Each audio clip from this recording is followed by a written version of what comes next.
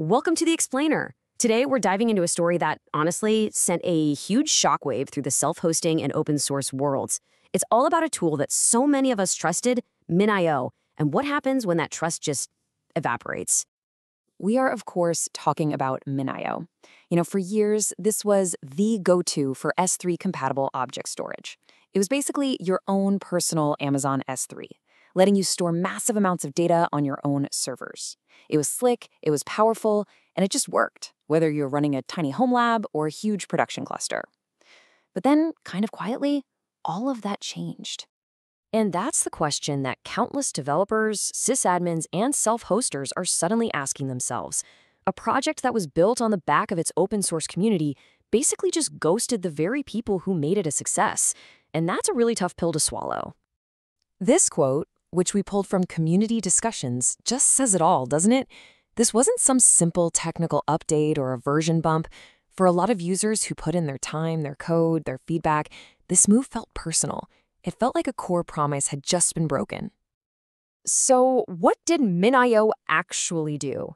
To really get why everyone's so frustrated, we've got to look at the specific change they made and why it hit the community so hard. Right, this is the key.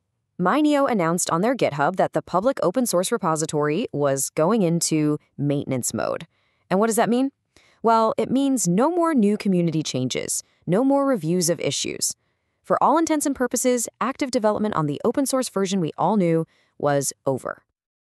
And look, this wasn't just some small hiccup for users. It immediately created serious, tangible risks for anyone who was relying on the open source version for anything even remotely important. This slide really captures the heart of the shift.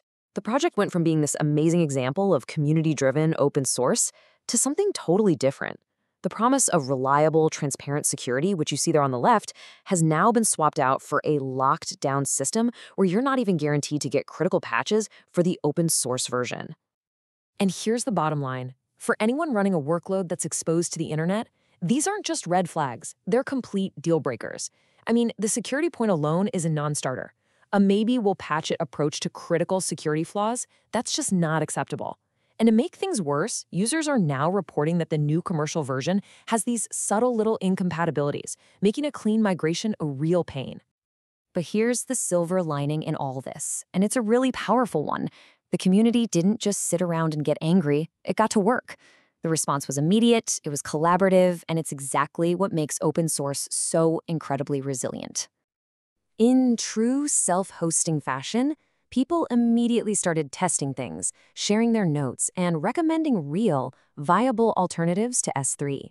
The conversation flipped from, man, what just happened, to, okay, what's next, almost overnight. It's just a fantastic testament to the community's drive to own its own infrastructure. Okay, so that brings us to the really practical part of this. With MinIO basically off the table for any new stuff, what are the top contenders? Let's break down the most popular alternatives that people are flocking to right now. All right, first up, we've got a project that's kind of become the surprise darling of this whole migration wave, Garage. It's a distributed object storage solution, it's written in Rust, and it is getting a ton of positive buzz from former MinIO users. And you can see why, right? It's praised for being super lightweight on resources, it's easy to get up and running, and it's got really solid performance. It's a great fit if you value simplicity and efficiency. Now, it is still a younger project, so its user base is smaller and some features are still maturing, but wow, its momentum is undeniable. Next on the list is SeaweedFS. Now, this is another fantastic option. It's written in Go, and it's known for its incredible scalability and flexible design. It's been around for a while, and it's definitely considered a battle-tested powerhouse. So the big takeaway here is its raw power with massive data sets. SeaweedFS is fantastic at handling huge files, which makes it perfect for things like storing media, big backups, or machine learning data.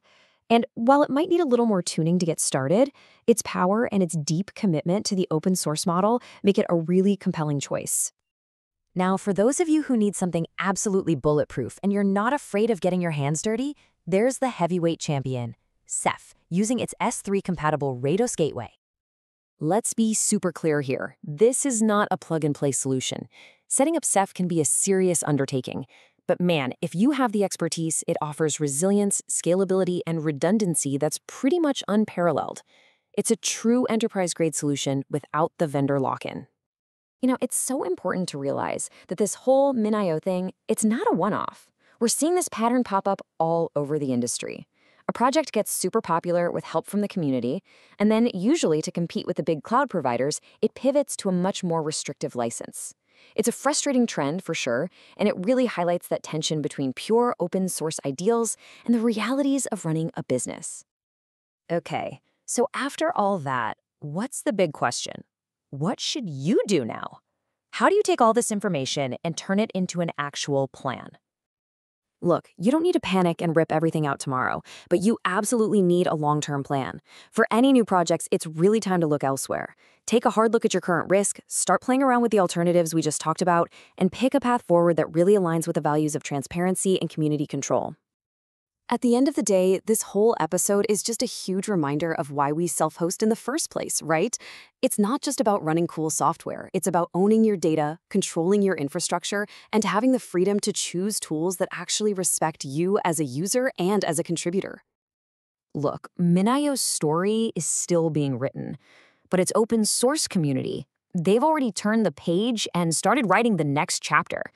And that leaves all of us with this really final, powerful question. It's not about what was lost anymore. It's about the more open, more resilient systems we have the chance to build together right now.